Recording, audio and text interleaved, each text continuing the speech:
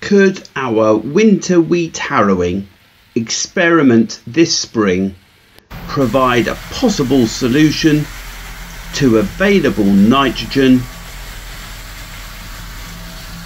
in this spring drought? Morning everybody, Thursday the 1st of May, and I've just been out looking at a field. It has been in long-term bird food mix, and with the CSS contract finished last December, I think it was, and so we're due to plant this year. But of course, with the loss of SFI and the fact that we didn't have a scheme in place, we weren't able to renew. So the agent has called me and asked me to put it into a late spring wheat.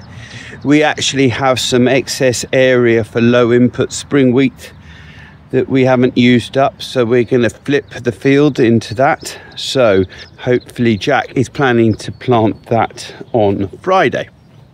So with that in mind, just popped into this field on the way back, and as you can see, brown soil, because this is the field where we planted the spring beans to help break up the grass swath. So just thought opportunity just to see how these beans are getting on. So as you can see, the beans are just coming through here. We have managed to close the slots up pretty well. I'm quite pleased with this. Nice little run there.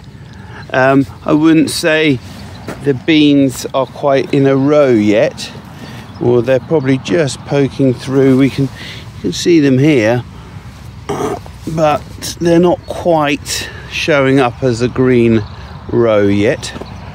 But overall, despite this is a good challenging bit of an undulation here, and looks like we've still got good good depth on that one, and still coming through. A little bit of nibbling on that last one. Bit of clover always seems to survive the glyphosate direct drilling scenario. Nice bit of metal. Let's just take that away. Oh, ploughshare. Look at that, side slide for a plough. So overall pretty pleased with this. We benefited from about 20 millimeters of rain last Tuesday, and I reckon that has saved this crop. So fingers crossed it continues. In fact, something's just caught my eye. It shows up by the bottom of the muck heap, compost heap, where there was obviously more moisture. Those beans have come through faster and you can clearly see them. So overall, I'll keep you updated on how this develops. Good morning everybody, it's Monday the 5th of May, and just off for a sort of bank holiday morning walk, crop inspection. Spring wheat behind us. This is the field where we were having a little bit of trouble with the tilting of the claydon and hadn't responded particularly well to the harrowing. So we've been out, and whereas the rest of the spring wheats in this block have received a second harrow, this one only received a roll. And I have to say I'm really quite pleased with the outcome. As you can see, it's looking a lot more consistent. So that's a good recovery. With reference to the drought, because there's plenty of talk about the drought at the moment, these spring wheats have had sort of 60 kilos of nitrogen via digestate, but they haven't had any artificial N. And the wheats next door have received 60 kilos of nitrogen plus an additional top up, sort of 100 kilos of bagged nitrogen. So that was received before the rain, and we're holding back on the final dose until we get some decent rain. But it's worth saying that these winter wheats are well into stem extension. They've had their T1 fungicide this week, so are really marching through their growth phases, and actually they look pretty good, so quite encouraging. Worth saying though, on a slightly different note, on this farm We're already seeing the effects of the government's change in SFI policy. We have a field just down the road that is one of those fields affected by HS2, and because it's quite difficult to get to, it's been in a long-term repeating sort of overwinter bird food mix. But because it had come out of its scheme and we hadn't gone into the next SFI scheme, we've actually decided to put it into wheat. So very similar to the comments made by Harry Metcalf in his channel, already you can see the amount of environmental schemes being undertaken by farmers reducing as a result of the loss of SFI. So interesting change in behaviour. And from our own point of view, there's no SFI for this year. Our scheme on the home farm finishes in December. So we've just finished putting in our final application and seriously considering what to do.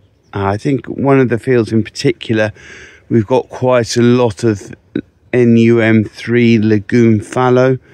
And we'll be taking that out and probably draining the land and then putting it back into wheat production. So it's interesting, already seeing changes in behaviour as a result of government incentives. So this was the field where we weeded. It's a weeding trial and continues to look nice and strong. And a non-weeded field next door, the other side of that tree. What I noticed as we walked around was a lot of folding or crimping of the wheat leaves, often a trait attributed to a change in weather conditions. In our case, I think this occurred when the weather changed from the cold, dry, easterly wind to the sunny, warm weather we've experienced over the last week. Unfortunately, the weather reverted back to the cold easterly over this bank holiday weekend. I was also talking to a farmer this week who commented on the variable establishment of winter wheats. I would agree with his comments. This field of ours in particular looks really great in the foreground, but exhibits barren bald spots in the background. I'm also a member of a benchmarking group who were discussing how crops were coping with drought stress. The general opinion seemed to be that the plants were coping well and not particularly stressed, but that they didn't seem to have utilised all of the applied nitrogen. I remain concerned about nitrogen utilisation, and so we have not applied our final nitrogen pass and won't until we see rain in the forecast. I commented in an earlier video on the apparent improved nitrogen availability in recently harrowed crops. As a result, we have decided to harrow all of our spring wheat on heavy land to try and access the considerable soil nitrogen reserves in the absence of applied nitrogen. Thank you for watching this video. If you enjoyed the content, please subscribe. It really does help the algorithms. Give us a thumbs up. We'll see you in the next video.